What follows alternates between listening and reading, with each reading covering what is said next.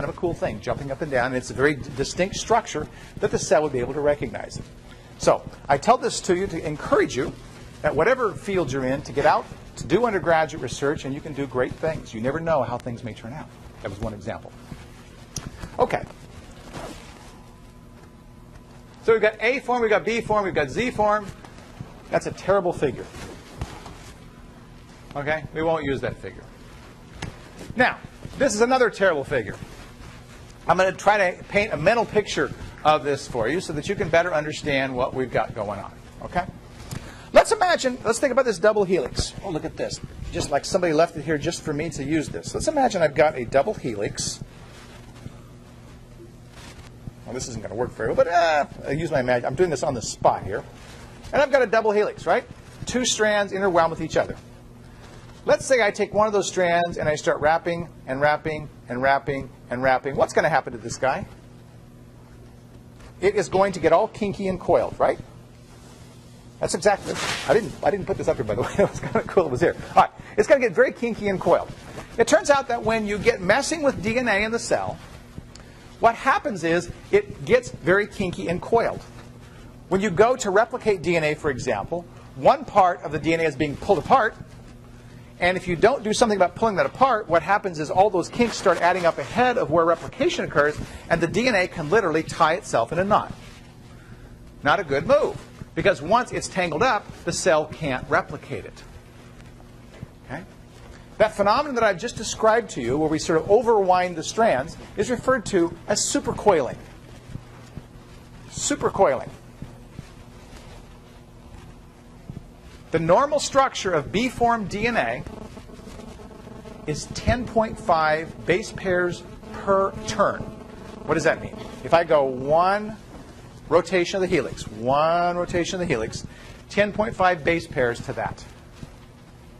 That's the form that DNA really prefers to be in. It's called the relaxed form. So 10.5 base pairs per turn gives us relaxed DNA. If I alter that number, and it turns out if I reduce it, I have the same problem by making it less than 10.5 base pairs per turn or more, either way, I put the DNA under tension. And that tension gives rise to supercoiling. Now, we'll talk about that more when I talk about DNA replication. But supercoiling is something that the cell has to deal with all the time.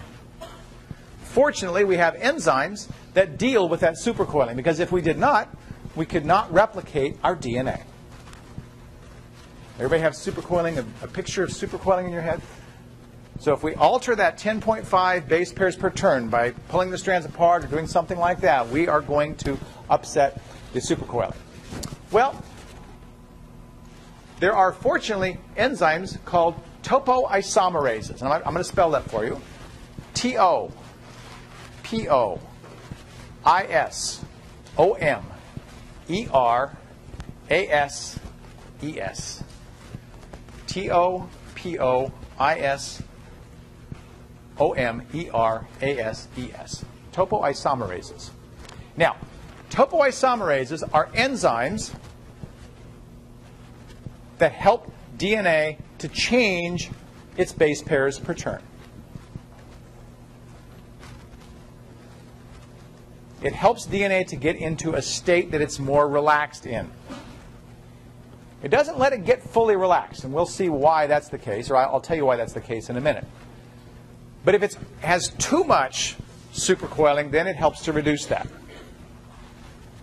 Now, one of the enzymes, one of the topoisomerases that do that is called DNA gyrase, and that's why this somewhere is labeled gyrase on here. Okay? So DNA gyrase is a topoisomerase.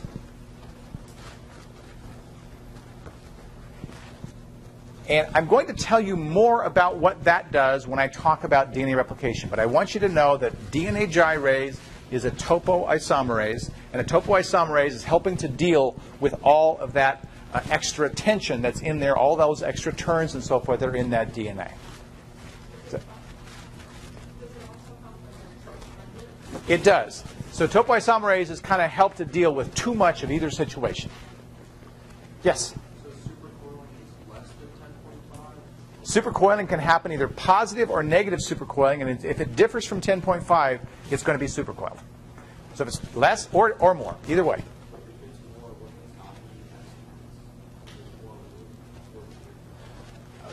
It's a little hard to envision. Come to my office and I'll be happy to tell you. But so suffice it to say that both will cause the thing to kink up. Okay? Both will cause it to kink up. It is a little hard to envision, though. I'll tell you that. Okay. Questions? Yes? What is the what? The exact role of DNA gyrase is to act as a topoisomerase and relieve that superhelical tension. So we're talking about superhelical tension. That's what a topoisomerase does. It alleviates that. Okay, and we'll see when I talk about DNA replication why that's important. Yes, ma'am? Isomerase.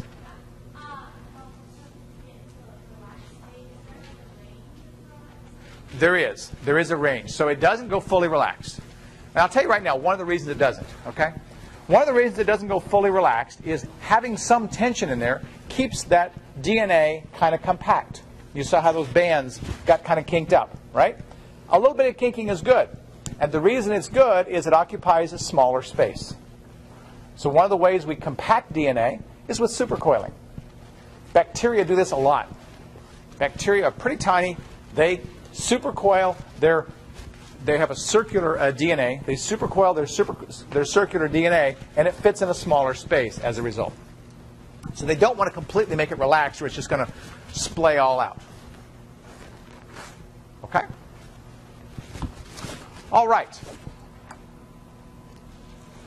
Let's see. Where are we? Now, let's talk about DNA wrapping itself up. Okay? I said that if we took all the DNA in one of your cells, one single one of your cells, you've got 7 feet of DNA. An incredible amount of DNA in a cell that's smaller than your eye can see. So you know it's not just laying there. It has to somehow be wrapped up so that it can fit inside of the nucleus, which is about the size of a bacterial cell. Tremendous amount of DNA. There's 1,000 times more DNA in your nucleus than there is in a bacterial cell of about the same size. Wow. It's going to be pretty tight in there. We've got to make things fit. Well, it turns out that eukaryotic cells, remember eukaryotes are the higher cells like humans, plants, animals, yeast. Those are all eukaryotic cells. They all have nuclei. They all have to tightly pack that DNA. So they have to do some things to their DNA that prokaryotic cells do not have to do. Okay? Setting the stage here. So one of the things they do is they wrap the DNA up using proteins. Proteins. Okay? There are proteins that specifically bind to DNA, and they're called histones. Histones. Histones are positively charged proteins, and DNA is a negatively charged molecule. Nice match, right? One of the things that histones do is they have, and not that they do, but that they have, one of the reasons that they're positively charged is they have a lot of lysine residues in them. Lysine is the amino acid that you recall that has a positive R group. A positive R group. So at physiological pH, histones are pretty positively charged, DNA is pretty negatively charged, and so this coiling process is very, very much favored. Okay? The thing that we see as a chromosome is actually a complex of histones and DNA. So a chromosome is not just DNA, it's proteins plus DNA. So anytime we talk about DNA and proteins in a chromosome, we refer to that association as chromatin. C-H-R-O-M-A-T-I-N. Chromatin. Okay? So chromatin is just something that has proteins associated with DNA, histones and DNA.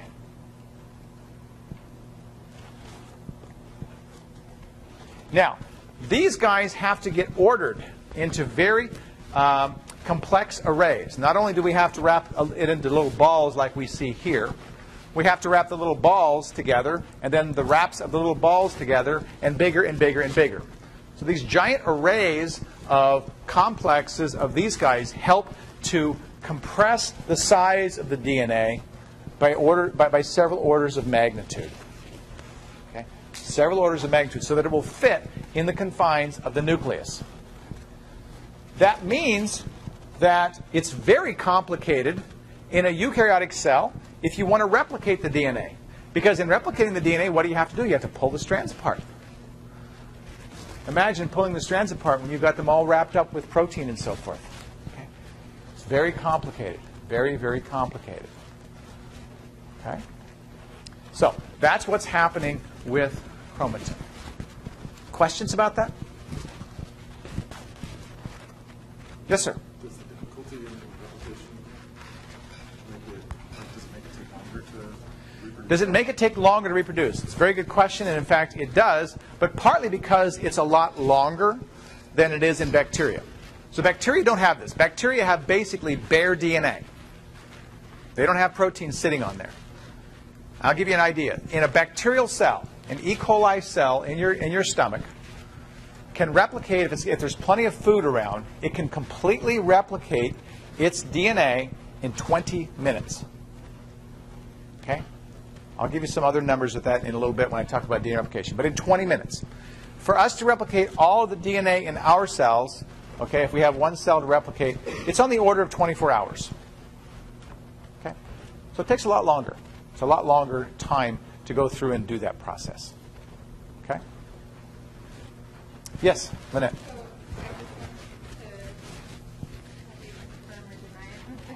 Confirm or deny?